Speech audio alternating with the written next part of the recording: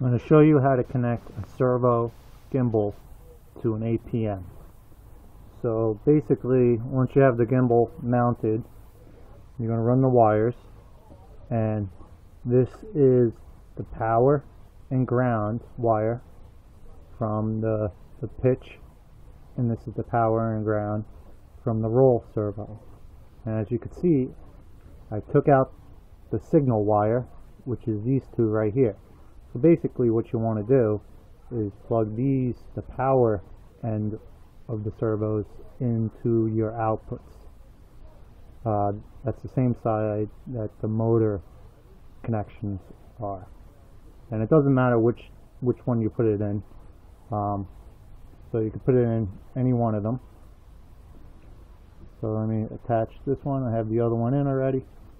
Alright, so that's going to power it.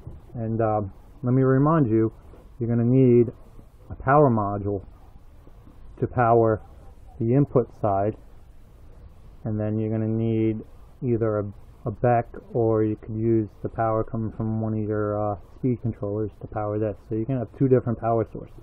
You can't have the servos run off of just one power source for the whole APM, because it might cause a brownout. So that's why I have two different ones. The power module is powering the input side, and then this red and black, which is from one of my speed controllers, is powering the output, which is connected with my servos. Alright, since you have that connected, you're going to take the two signal wires and you're going to connect them to RC10 and 11 on the APM. So basically, starting with A0, that's 0, 1, 2, 3, 4, 5, 6, 7, 8, 9, 10.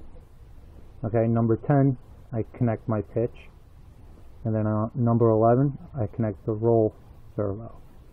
And that's basically it for connecting it to the APM. And all you have to do now is go into Mission Planner, go to Optional Hardware, and go to Gimbal, and you could set the output channels and the input channels and everything else.